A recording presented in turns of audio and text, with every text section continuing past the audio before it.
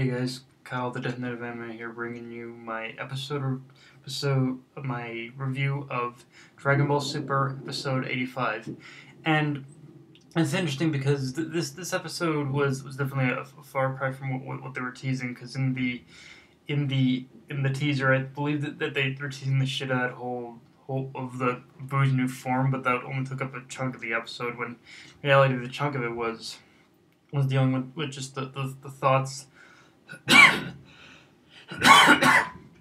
thoughts and the prediction, the thoughts of everyone of all the universes pretty much. Which I'm not gonna lie, I kind of liked. Glad they took a lot more focus on that rather than just the Goku versus Buu fight. But let's get into it. Okay, so to start off with, it seems that there was an interesting contrast in between the way that the Kais and the gods had seen the whole universe of power, the whole tournament of power situation. In the terms of the Kais, it seems that all the Kais they seem to have a bit more of there seemed to be a bit more of a nervous air in the room with a nervous air in the room with them, because they were like, look, we don't have time for this. We have to go gather our fighters, which proves that they definitely, which proves that they definitely are scared. Whereas with the gods, it seems in typical godly fashion, it seems that all the gods are a little more aren't too bothered by the tournament power. In fact, they seem to be a little more enthusiastic, or just downright enthusiastic, or just downright ecstatic about the tournament of power. But yeah, it's an interesting contrast in that way. And also, I feel that the one thing that was pushed about this whole episode was that the Universe 11 is going to be probably the main antagonists in this arc. But that was probably already kind of a given, considering that one of the Pride Troopers was basically that all the Pride Troopers were the main spotlight. That Jiren, one of the Pride Troopers, was the main spotlight of of the opening. But yeah. Also, I want to talk. Okay, I guess I should talk a little bit about the Goku and Buu fight, because actually it was interesting in the sense where I feel that the purpose that whole fight served was to basically give Goku a reminder that if hey Goku, if for instance, if you fall out of the ring, or out of bounds, Universe 7 loses, okay, or you lose. So yeah, it's interesting, because I think Goku has been portrayed as being a little more forgetful now. So in a way, it's interesting to see that we are getting those little moments where that actually are first to remind Goku about what's going on. But yeah. Also, I want to talk about the Pride Troopers now. Like, okay, we get introduced to a new Pride Trooper in this one. I think his name is Dispo, and he basically looks like Beerus and Champa. Now, at this point, I'm kind of convinced that they aren't going to be getting any sort of that I'm not convinced that Dispo is necessarily related to Beerus and Champa, in the sense of that they're brothers. But I think that the fact that Dispo does look a lot like Beerus and Champa opens up the possibility of like after this arc of a possibility of seeing a planet in a different universe of people that look exactly like Beerus, and of exploring the planet of where Beerus and Champa came from, or where they are. Because if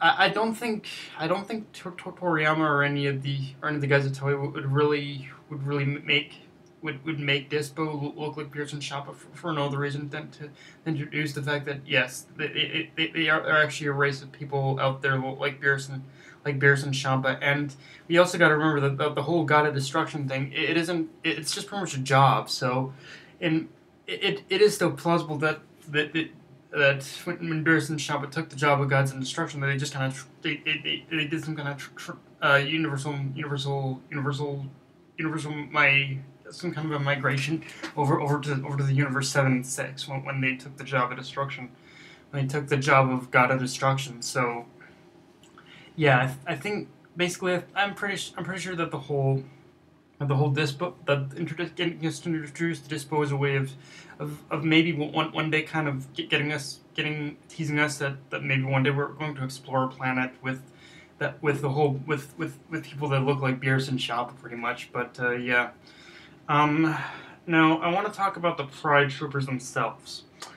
Um, it's interesting because at the time we were always kind of considering that that Goku was a villain for the most part. Like it was like Topo was constantly saying. It's interesting that Goku was always being portrayed as a villain and Topo was a hero.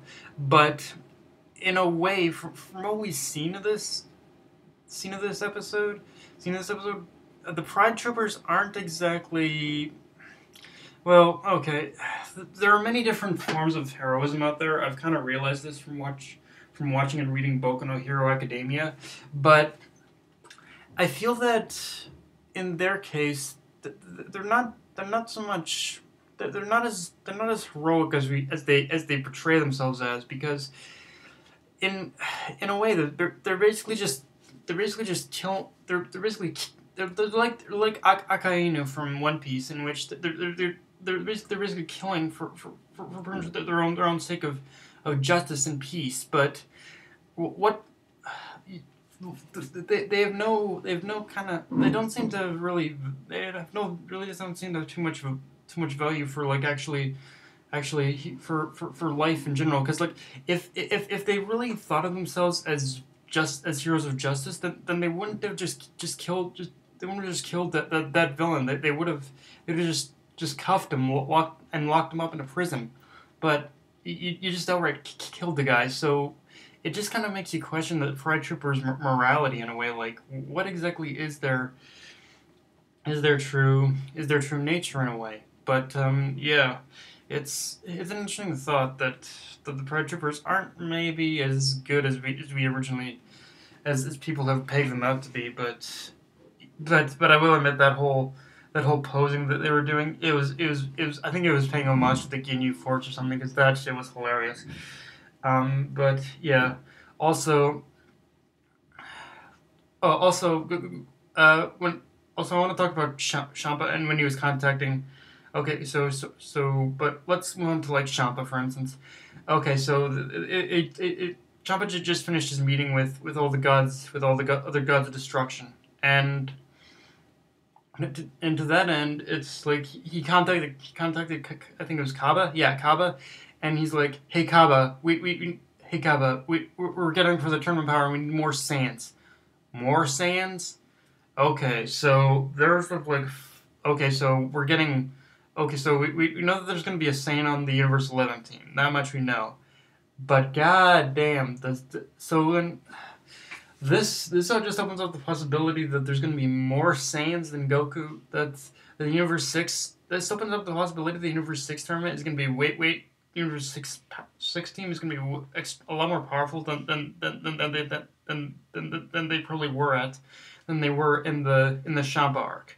But I kind of wonder how many, like the fact that there's going to be more Saiyans, just like it boggles the mind, and it makes you wonder exactly how powerful these Saiyans are going to be, because we definitely know that when we met Kaba, though, he wasn't exactly the strongest Saiyan. So how much until he of course turns Super Saiyan, and I assume he's continued his training after that tournament. So you gotta wonder how strong these Saiyans are. I don't think they're gonna be on the same level as the Saiyan on Universe 11, but it should be interesting. They'd probably still be on Goku's level, I'd imagine. But yeah. Also, let's I want to talk about those ending scenes, about that ending scene with Piccolo and Gohan. Okay, so Gohan, I think he's finally fucking realized that, hey, I need to get stronger. I need to fucking get stronger for this tournament. I mean, I think it was always kind of there ever since his fight with his fight in the in the exhibition match ended. Like, he knew that he needed to get stronger, but now he's finally taking full on action, and he's gonna train with Piccolo from now on, and he's gonna train with Piccolo for pretty much the rest of the time that he has. So I imagine from this point on, he is going to get he's probably gonna achieve a. I think he's gonna achieve some a base understanding of how to tap into his mystic form now, but I don't imagine he's going to. I think how he's gonna work is that he's gonna train enough in order to get a base understanding of how to tap into his mystic form. But I think as the tournament goes on, he's probably gonna that mystic form is probably gonna get stronger and stronger. I think like the more he fights in the tournament, I think the more power of the more power of his mystic form he's gonna be able to tap into. I think. But yeah, guys.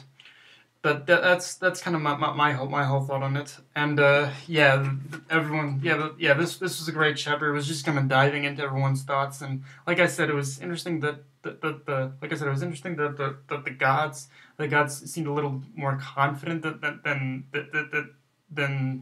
the Kai seemed nervous about the tournament, but the gods seemed really into the idea all of a sudden. But hey, it's a hey, what do you expect?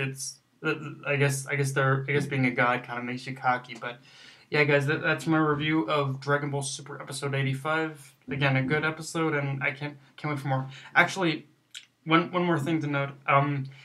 There's been recent right now. There's been recent. There's right now. There's right now in terms of the whole episode count, like it seems there's going to be a lot more episodes of building up to the Tournament of Power. So I think this kind of in a way debunks anything that I think this kind of debunks in a way the whole theory that people have the whole theory that people have had in the past that Dragon Ball Super is going to be on 100 episodes, because I don't see this. I don't see this arc ending anymore at episode 100, because I've seen the episode list and it seems that this whole gathering of the team is gonna go on for quite a while. But yeah, guys. That concludes my review of. But yeah, I know I've said it before, but that concludes my review of Dragon Ball Super episode 85. Again, a good episode, and I'll see you guys in the next one. If you enjoyed the review, like, comment, subscribe, or follow me on Twitter and Facebook. Death Knight of NA, signing out. Later, guys.